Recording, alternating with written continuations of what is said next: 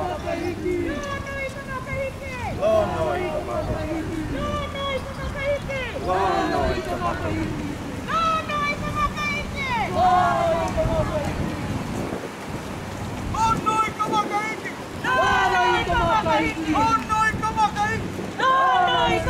Makahiki! Hanoi ka Makahiki! Hanoi ka Makahiki!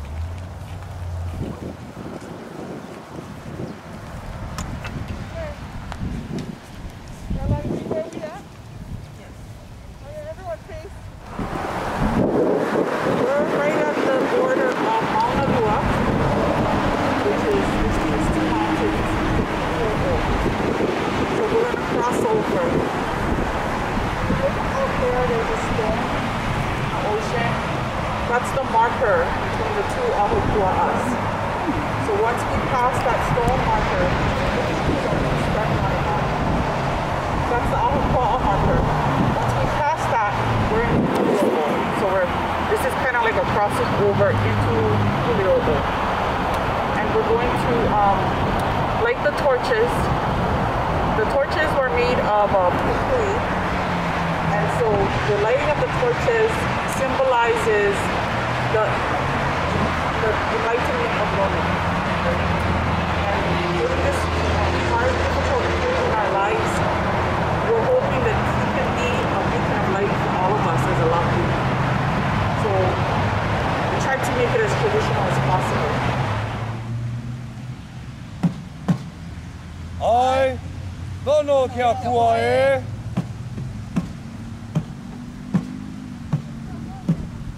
Pono Kealoha. No, no, no, no, no, no, Kealoha. Papa, papa, nalani. No, no, no, no, papa, papa, nalani. No, no, no, no.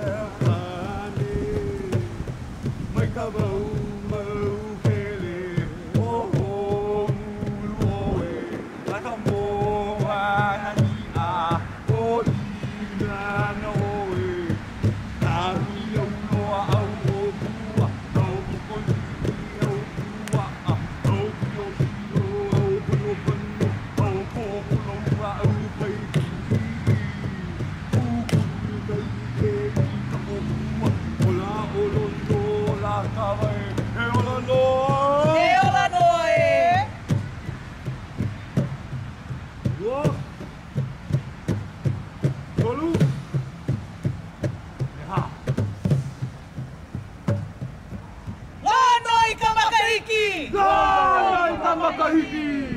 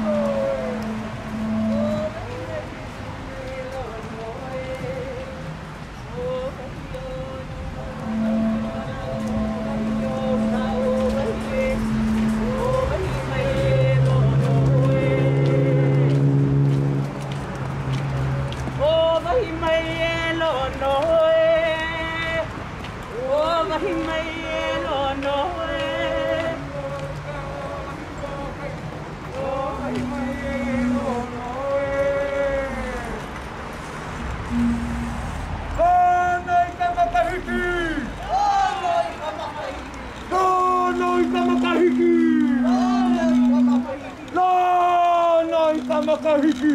Lānai ka makahiki!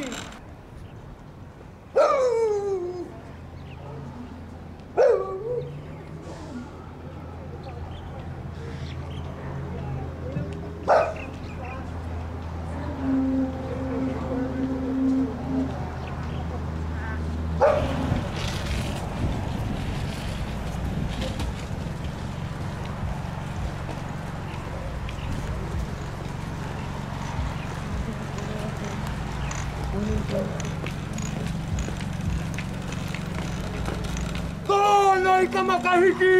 Lānai ka makahiki! Lānai ka makahiki! Lānai ka makahiki!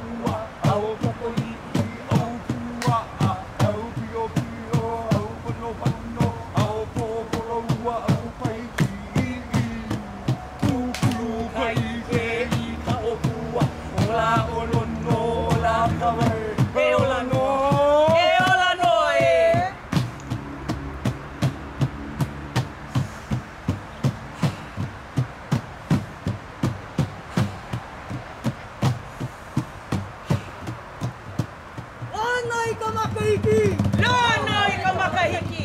Lono ika makahiki! Lono ika makahiki! Mātou. Ai, au ai ai, kamae, kono motu. Au a.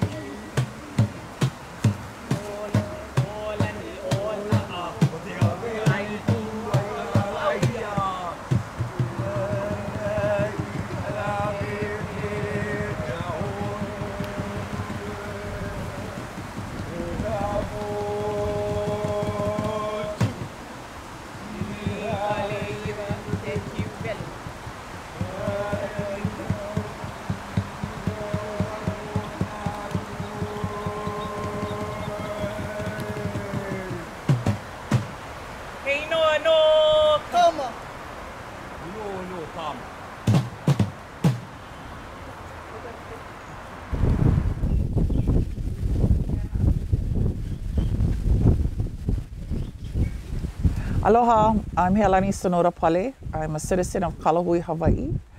And I'm here with Leini Heiau, Leanuinuini Heiau, who is the chair of Kānewai, Hawaii, Komike Kalai Aina. And we're here just talking about Lono i ka Makahiki and the Makahiki ceremony and procession that we had just finished planning and implementing for the community of Maunalua and Kuli. Why plan a Makahiki here on Oahu? Why was it important to do that? Okay, that's a good question. Maybe I'll open with a small oli. Well, I'll just state that oli. O wahi mai o mina, o wahi mai o lalo, o wahi mai o uka, o wahi mai o hikai, o wahi mai oi, o wahi mai o lono. O lono oi. Lono, where is the space above? Where is the space below? Where is the space uplands? Where is the space down in the ocean? Where are you? It is Lono. Lono ika Makahiki is this time of the year, and that chant speaks to the spaces and places that Lono occupies. And right now in this month of Ikuwa, I think we're in Ikuwa, probably transitioning into the next month, but in a month, you're in Makali now? Okay, Maikai. So, Lono ika Makahiki, the celebration of Lono, is, to me, I've learned it from my beginnings when I was an activist in our movement, and I participated in several Lono ika Makahiki celebrations on Koho'olave. And that was eons ago, but as of last week, this is the first time I got to participate and actually help in the planning of the celebration of Lono ika Makahiki this year. And I wanted to do that. First of all, I heard about 2 years ago, members of Kānewai, Hawaii went and became a part of this natural spring down here in Kuli'o'o called Kānewai, and I thought, how nice. And then I learned about this heiau out here in Hawaii area, or Kuapa, as it used to be known, as Hāwea. So when I heard that name, I said, I only know that name one place in the whole entire archive of my mind, is that Hāwea was the sacred drums that was brought to Hawaii. And I believe it was brought on one of the va'as, and it could have been Lono, who came from Tahiti, therefore Lono Ika Makahiki or Lono Maikahiki Mai, who brought these drums. So in the course of learning these two things in recent history, I thought, oh, these places are really special. I never knew there was a place outside of the sacred drum named Hāwea, and I never knew of today where there was any freshwater spring. And it kind of came to mind that Lono Ika Makahiki, or the season of Makahiki, is coming, which is really our Tupuna's way of acknowledging or recognizing the change in season. And so they marked it with the rising of Makali'i, the Pleiades, which is rising now, and they attributed to Ahupua abundance and prosperity and intelligence and aloha and all the good fortunes that would come to our kupuna. So they marked that time. And I'm a Hawaiian Studies major, and I learned a lot of historical texts to some of our traditions and celebrations, and an opportunity to try to bring these two elements, these two spaces together in tribute of recognizing the change of season with the rise of Lono Ika Makahiki, who reigns over this 4-month period, and everyone it's to bring out the mauli, our sacred selves, to espouse that. And this was the first time I've actually kind of organized a small scale festivity for that, and along with the help of fellow members of Kalahui Hawaii, our komike, which is the steering committee of Kalahui, helped make that happen. So in a very short period, in our very, very busy lives, under the cover of a global pandemic, it was time to find an answer. It was time for me to find an answer. How can we find a way for our people to find some salvation during this kind of chaotic period? And what better thing to do is to turn ourselves back to traditions, back to ourselves, not get caught up in what is going on outside, to focus on our natural setting. And when we think natural, like the trees, the water, the mountains, the plants, the foods, the things our kupuna did, it brings a sense of solace. And I think that's one of the things that Lono did in traditional times. It brought everybody closer to themselves after maybe 8 months of intensive labor that they had to, they were required to take I don't know what they would call it in other spiritual terms, but and it's said in Hawaiian language, hula, and it's interpreted in many dances as a respite. Is that what it's called, a respite? Yeah. A real big pause and just do everything, not completely opposite, but everything that eases their daily lives and brings out the best of the people. What was the impact that you saw of this event? What was the impact that you wanted, and what was it that was realized? What was the impact that was realized in this event? So one thing about I know when it comes to ceremonies or rituals or practices that are supposed to enhance the individual or the collective that they're with or try to bring direction is it takes a lot of work. But in the case, with regards to Lono Ika Makahiki season, what I've learned was it's all about the gathering of resources today that can help impact or ho'omana, you know, re-energize these traditions. And to do that, you need the appropriate implements. You need the, well, at least in this, as best you can. The intentions are, by Kanaka Maoli, like myself, is to make every effort to get the natural resources. And when you can't get the natural resources to do that, you have to be able to, in your mind and in your spirit, reckon how this proxy will fit in today's terms.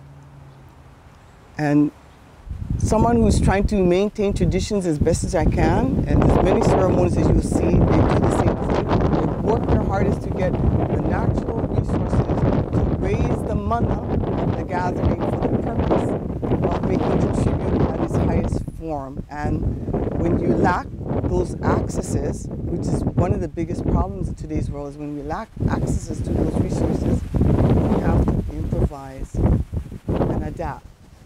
And as Maunalua or Kupuna, we've had to adapt to make these things preceding years to contact who are best. They did their best with the natural fibers they had at their highest forms. There's many things that they have done. There's evidence today that testifies to the fact of the brilliance of our kupuna when they were working in their natural resources. So me and other Kanaka Maoli today want to mimic in the best way we can to attribute,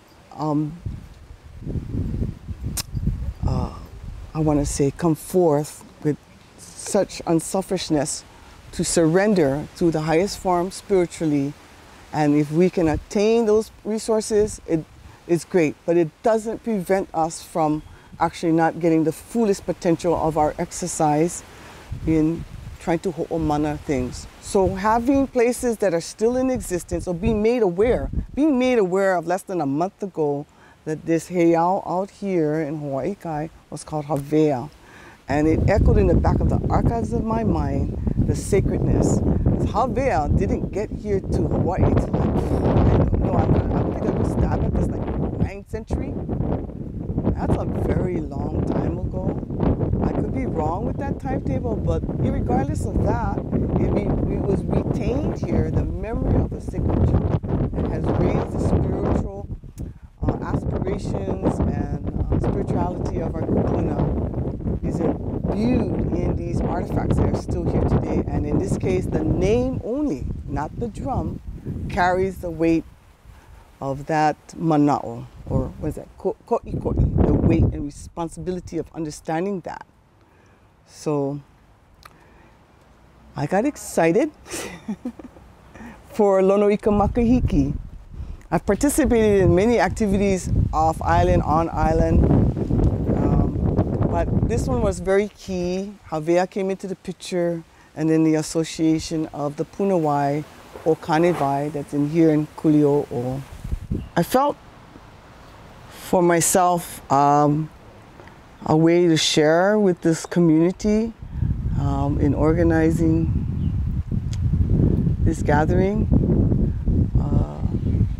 If there were more people that were of like minds with regards to Hawaiian traditions, and having a small gathering to start this off was interesting, because many of the families that participated, our numbers were small, but many of them came from East Honolulu. I am a Malahini to this area, who was just aiding in the understanding of tradition like Lonoika Makahiki, the change of season. So I think the result was positive in that it told me that there are people out there that are peace, who had the same flame or fire, and I'm just helping to be an instrument to bring it together. So my personal goal in this was to have everyone else feel the same, that we all, in a collective way, that we achieve a higher form of spiritual attainment through the practice of our tradition. And I think with this small group, it was evident. from the families that were here. I had learned later, many of them have strong genealogies to this area. So as a Malihini, I learned this all within a very short window of time. So like I said, it does take a lot of planning to do this. That one was to know the individuals more, which I didn't have enough time for that. But nevertheless, shortly after our closing of our procession, I got to talk to those families and learn that, wow, these ties were strong. So I got more out of it, that these individuals that came, even though I knew there were families from here, that there were really families that were deeply tied and rooted to this side of the island. Like we had a descendant from the Pa'au family, and just, what is another one of those old families that were out here? I can't remember all their names because I'm a Malihini, so. Oh, the Marquez Ohana? Yeah, I mean, I had some deep conversations about their lines of connection to this area. Yeah, so a name like that, you know, non-Ahaulen last name, you wouldn't make that association right away other than the fact that they have Kanaka Maoli blood in them, but then it went more than that. And so, not that it was an unexpected, it's just that at that moment I realized I had gone from just being the alakai, leading people down a processional march, staying in observance, doing their best to keep their kupuna with them on the walk and make them safe and try to do the chants that help elevate us. That at the closing I had learned that there was more deeply rooted ohana that lived out in this side. So for me that was umeke ka'eo, or in this case umeke o lono, you know, was a very fulfilling of that goal. As for everyone else, it seemed as though they were deeply gratified to express themselves, whether it didn't matter if they vocalized it, but they took simple commands. We're going to walk down this way, we'll single file, we'll regroup and form up again. Because of COVID, narrow sidewalks, lots of traffic. It took some planning. It's not like walking when we did Koho'olave. Yeah, everyone kind of, you know, there's no other distractions. Here, we're bombarded by distractions. So to maintain a sense of uniformity in spirituality was to maintain uniformity. And a lot of the families, like, they seem to have come ready in that way. They were very makakao in their own selves. And to find that out throughout the course of the walk and then have that conversation with those ohana was really, really, really inspiring. It was deeply gratifying for me. And I believe it was deeply gratifying for them. The lamaku that was engineered by another member of our hui was significant in that it was supposed to, in her mind, was to express the heightened intelligence and conscientiousness or spirituality of our kupuna. And it was very important for her to have the lamaku.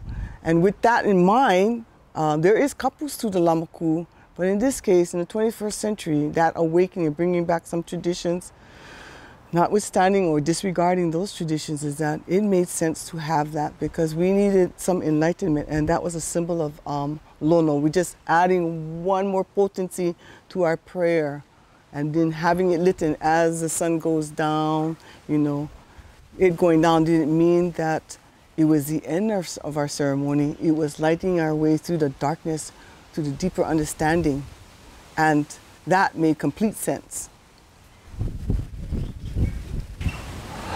So the importance of the Makahiki for Kanaka Maoli here in Hawaii during this time,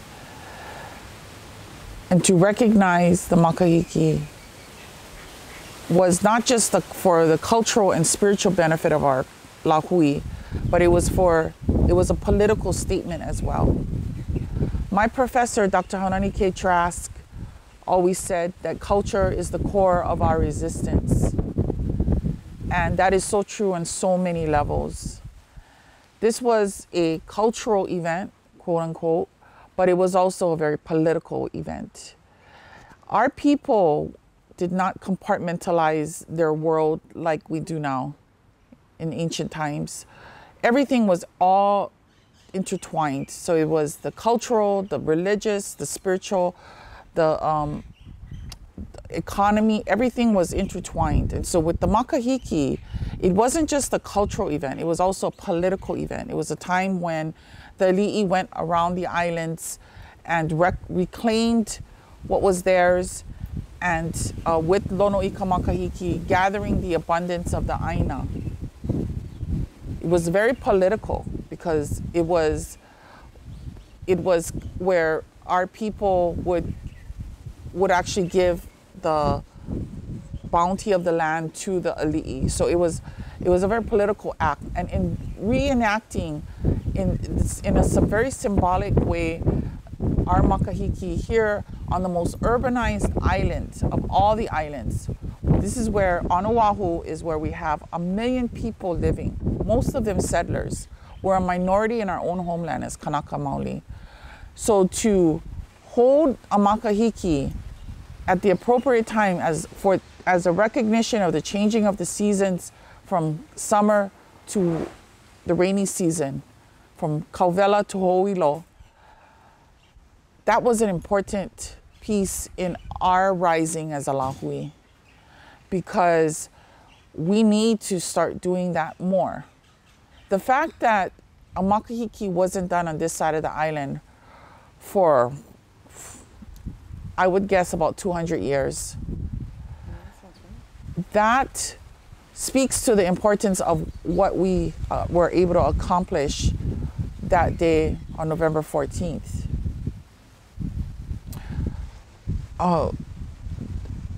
If you're not sure about our history, if you don't know about our history, when our Hawaiian kingdom was illegally overthrown, one of the first things they did was seize our lands. We are the heirs to 2 million acres of what is probably the most expensive land in the world, real estate in the world. And we are, since the overthrow, have been living in a state of oppression and in a destitute state. Our people make up 40% of the houseless. In some areas, we make up 50% of the houseless.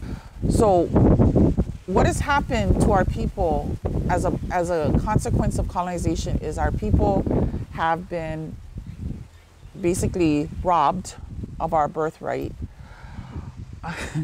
We have been made to forget our traditions, who we are, made to even feel ashamed of them, and that's how colonization works. I mean, it's all about dehumanizing us as Kanaka, as human beings. And it wasn't until like the 1970s that all of this started coming back. Who we were, our rights to these ainas, you know, basically our traditions with the renaissance of our Olelo Hawaii. Again, it was culture, the Olelo, that brought us back to being it turned that light on politically to make us want to or see things in a different light, right? So part of reclaiming who we are as Kanaka, culturally, spiritually, is very political, and it's always been part of our political resistance to the colonization of Hawaii. I've been in the movement for over 20 years, and in our resistance, it's always about our culture and who we are. It's about reclaiming who we are as Kanaka. You cannot separate the cultural and the political movements of Kanaka. They're so intertwined, because even if you're not political and you're cultural, you are political, you know. And if you're political, you are being cultural, because our people were very political people. I mean, it's all about we don't compartmentalize things, you know. It's not like, okay, you're a political person, you're a cultural person. Hawaiians, we got to relook at ourselves in a more holistic way and look at everything we do as being political, as being cultural. it's about reclamation of all of that in the spiritual as well, the unseen. So I just wanted to share that because for me, as someone who deals a lot in the political realms, who advocates a lot, writes testimony a lot, organizes workshops a lot. I do a lot of political work in the community, but for me, this cultural event was a very political event, probably one of the most political events, because we were walking through a very urbanized area, you know, and that's part of what colonization does, is that they try to erase all traces of you and your people. And so reconnecting two sacred spaces in Maunalua, which they now call Hawaii Kai, and in Kuli, reconnecting those sacred spaces by walking and opening up the vehe of the time of Lono was very political, because it was, here we are, and we haven't gone anywhere, we're still here, and we're rising. So it's about building that consciousness, you know, building it up even more, lighting up that fire in our people, but also educating those outside. So if you were, if you're a settler here and you had no idea about Kanaka, on that day when you saw us walking in East Oahu, one of the most affluent neighborhoods in Hawaii, as Kanaka, with our regalia, as a lahui, in ceremony. If you saw us that day, then you knew that we were still here, that we haven't gone anywhere, and we're not going anywhere. We're going to continue reclaiming what is ours, and we're not going to disappear. And I just want to quote Uncle Skippy, who said, "We're the evidence, not the crime," because that's the truth of it. I mean, if the state flourishes on the oppression of Kanaka Maoli, the U.S. military bases sits on stolen Hawaiian lands. That's the truth of our existence, is that these are our lands, we're the heirs, and in every way they can, the U.S. and the state of Hawaii bombards us with theft and with degradation and oppression. We need to, part of waking up is, you know, looking at all the different fronts, because it's exhausting being a Kanaka in the movement, because there's so much work, endless, because it never ends. The U.S. continues to bomb our sacred places, refuses to clean up their messes. The state of Hawaii will probably try to use our lands to come out of this economic crisis that they're in. All these lands that are stolen. We need to just maka'ala, and we need to continue what we're doing and never forget where we came from. The part of the Makahiki was remembering that, connecting to our kupuna and our ancestors and bringing them back. You know, it was a reciprocal ceremony where we gave our mana to these sacred places and to our kupuna, and we in turn got mana back from them. So it was about so many different things on so many different levels. But for me, as someone who's in the political realm, it was a very political event. It was something that needed to be done, and I think it needs to be done in every single neighborhood, on all islands. Unfortunately, we are living in a pandemic, so it was difficult to do it while keeping our people safe. But eventually, we all need to bring these traditions back. And you know, I know, and it's hard. It's hard for some Kanaka to do things like this, to go back to our traditions, because we were taught to feel ashamed of who we were, to make us feel like what we were doing was devilry or some kind of, you know, heva, you know, when really Hawaiians, Kanaka had such a connection to the Aina, you know. This was about recognizing that, and recognizing that our people understood the seasons here in Hawaii like no one else did, you know. So I think we need to kind of just brush away all of that stigma about what it means to be Hawaiian. Stop being ashamed of it. Be Hawaiian, be Kanaka. And that's what the Makahiki was about for me. And if you're a settler here and you saw us, hopefully that'll help you to raise your consciousness about who we are as a Kanaka, as a people, as a Lahui, and make you want to learn more about our people. So it was a very peaceful event. It was beautiful. Mahalo to everyone who did participate, and to the community members. You know, I do live on this side of the island in Kuli'o'o, and it was important for me as a Kanaka I have raised my children here to do cultural events here, to be part and to reconnect my keiki to the aina. So it was about our kupuna and our keiki, really. Mahalo, aloha everyone.